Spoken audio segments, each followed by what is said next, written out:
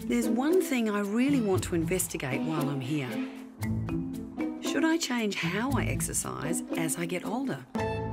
You know, in the last 10 years, I've noticed that I've lost a lot of my power and strength. For example, I find it hard to get the lids off jars, and I find it hard to pick up certain things. And I know as a doctor that my muscular strength is going to be a big predictor of my future health. Just how concerned should I be about my muscles as I age? Louise Burke is the head of nutrition here. Aha, so here's the DEXA. That is the DEXA machine. Great. Now, what do I actually need to do? Well, we need to get all the metal off you. Louise and her team have been using this scanner to study the impact of training and nutrition on muscle development in elite athletes.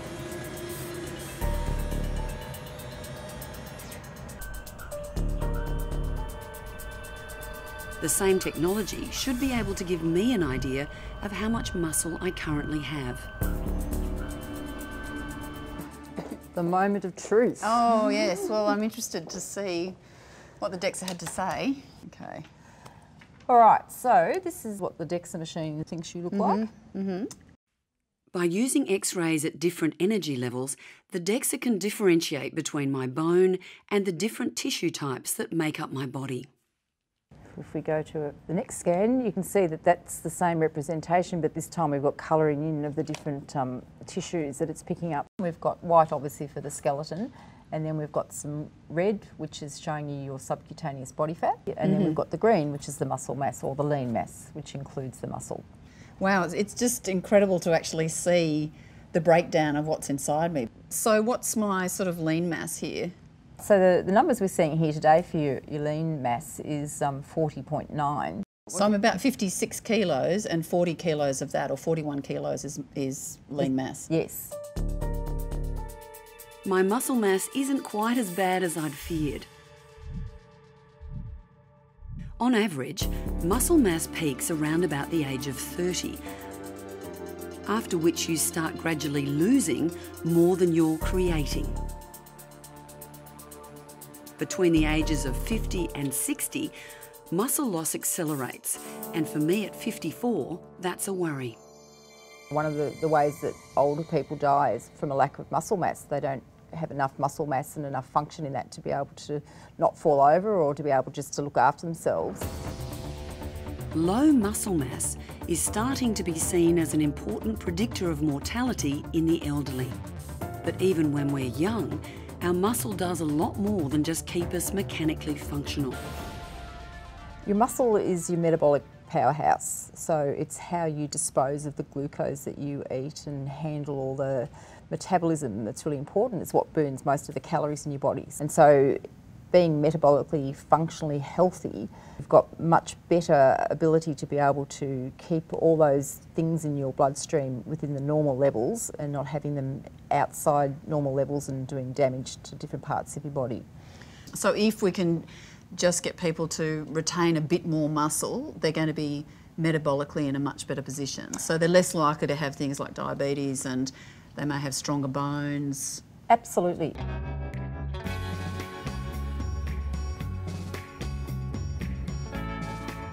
Everywhere you look here, there are fit young bodies and lots of muscle. It was once thought that losing this was just a natural part of the ageing process. But new research suggests that as long as we keep challenging our muscles, we can hang on to or even increase our muscle mass well into old age. And I find this incredibly optimistic. Doesn't matter if you're big or small or fit or less fit, your muscle mass is really important. So for me, having those numbers is a great motivator because I'm interested in maintaining my strength and power into my older age, and I guess that means I've got to take my muscles more seriously. It probably means I've got to do a bit of resistance training a couple of times a week, and if I'm honest about it, that's probably my weak spot. Athletes come in all shapes and sizes, and those differences in some way contribute to what kind of sports they're likely to excel at. Check out the skills. I know, they're so fast, aren't they? Yeah. Look at that. Every athlete here follows a personalised training regime. And surely that makes sense for us too. Not everyone will respond to exercise in the same way.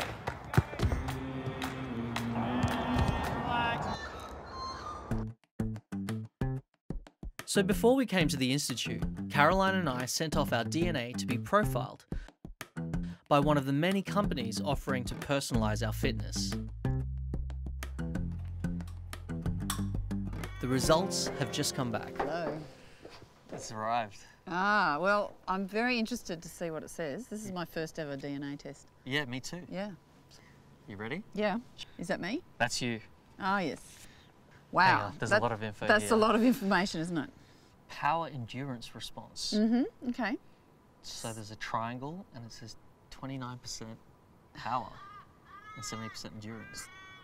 So that's basically saying I'm more likely to get a response to endurance type of events. Right. Yeah. And is that what you tend to do? Well, I guess so. I mean, I'm not exactly a power lifter. I didn't notice. You know. All right, so that might bear some correlation to Yeah, what the you lo- already do. The long distance running, cycling, swimming, Yeah. that kind of thing. The report also includes my injury risk, VO2 max response, alcohol, caffeine and salt sensitivity, and even my optimal diet. Yeah, Yeah. okay. So what about yours, Charlene? All right, Which is here? let's check it out. Oh, okay. Yours looks completely different. Funny that. All right. Oh, okay. Well, you're looking like a champion already. Look, power. 46% power. Well, you're sort of evenly distributed, aren't you? So Yeah. you're the perfect athlete. You could go power, you could go endurance. Couldn't you tell? Already. Yeah, all right. So it's saying I could respond to both power and endurance. Yep, That's interesting. and your VO2 max response is high. Which means, considering my actual response was fair, So you've probably got, I don't know, is that saying you're very trainable? I think that's saying I'm very trainable. Like, were I to put in the effort, I could have a high VO2 max response. Okay. I guess the real question is, does the science behind this actually hold up? Yeah,